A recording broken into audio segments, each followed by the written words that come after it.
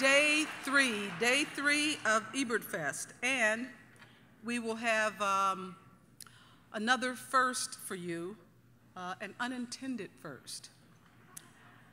We have a movie called Girlhood by Céline Sciamma, a French director who did a movie that Roger really thought deserved accolades called Tomboy, and we're going to have Sheila O'Malley to come out to really tell you about the movie. However, we discovered that just now, recently, that the copy they sent us is not the subtitled copy. So, how many of you are like fluent in French? All right. Whereas Eloise Godet, is Eloise here? I'm serious. Is Eloise here? She's on her way over. Because what we're going to do is we're going to try another Skype thing afterwards. It's going to be a short one from France.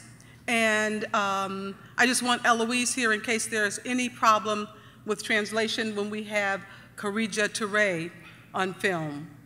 What we're going to do for you, however, the first, is not the first to show you a foreign movie without any subtitles. I wouldn't do that to you.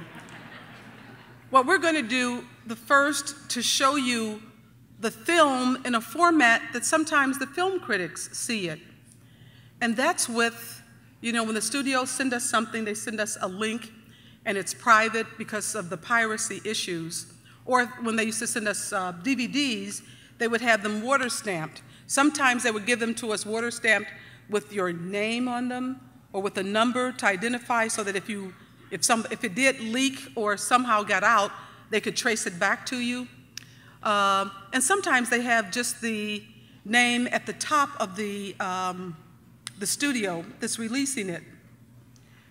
This, I think, may have that. And so if you've never seen a film with that on it, on this big screen, maybe it won't be as distracting.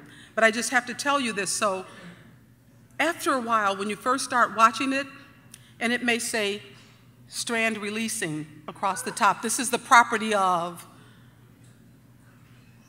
we're just going to have to go with it, because otherwise we have to show you the one that's not subtitled, and that's not an option. So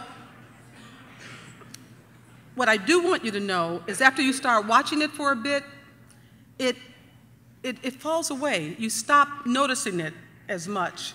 And then you really just get into the characters and reading the subtitles.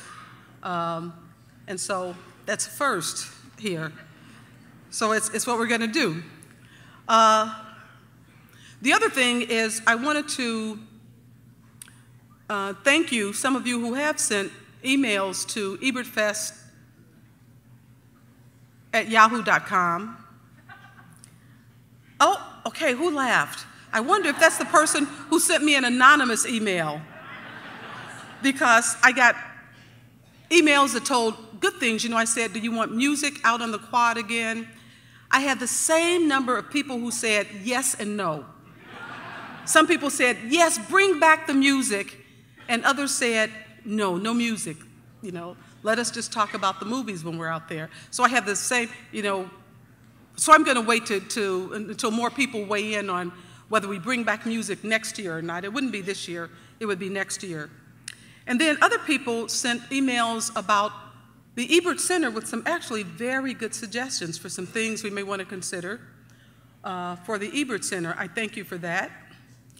And then others sent, someone sent an email, actually I got a few of these emails. I don't know if I seemed a little more reserved on the first night, but they said, are you okay? You know, you usually talk more, or you're usually more bubbly, and they said, and then I got one that said, oh, thank God, yesterday you seemed like you're back to your old self. So thank you for that. But then I'm wondering if the person who giggled sent me the anonymous email, Chaz, you talk too much. So thank you for that one too. But guess what? This is Ebertfest. So we are today,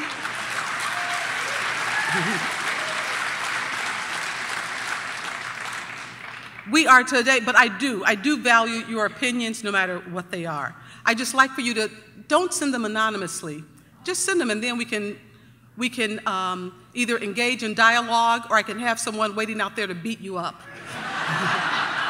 No, I wouldn't do that. Even though I am from the west side of Chicago, but. What we're going to do after this is have a panelist, but right now what I'd like to do is bring out Sheila O'Malley to introduce the film. She's a regular film critic for RogerEbert.com.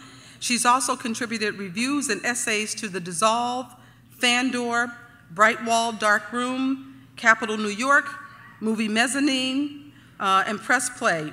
Her script, July and Half of August, was recently shot as a short film starring Anika Marks and Robert Baker. O'Malley writes about actors, movies, books, and Elvis Presley at her personal site, The Sheila Variations. And I think that she is also an actor. I think you also went to school for acting. I did, yes. You did, yes. Anyway, please help me welcome Sheila O'Malley.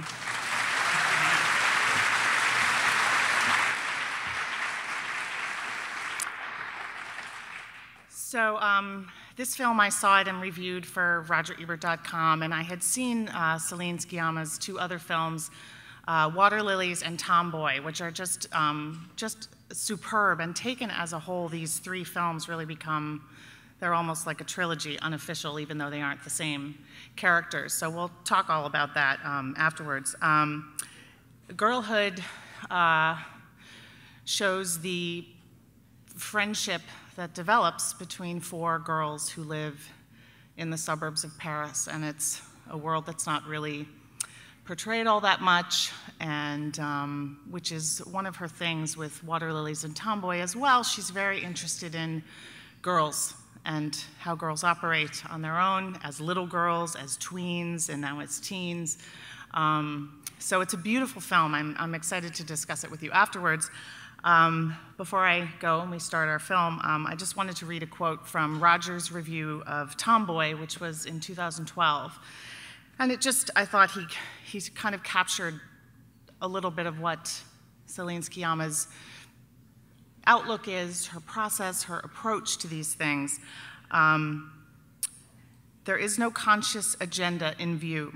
There is just a tomboy. Not everyone needs to be slammed into a category and locked there. So, enjoy the film.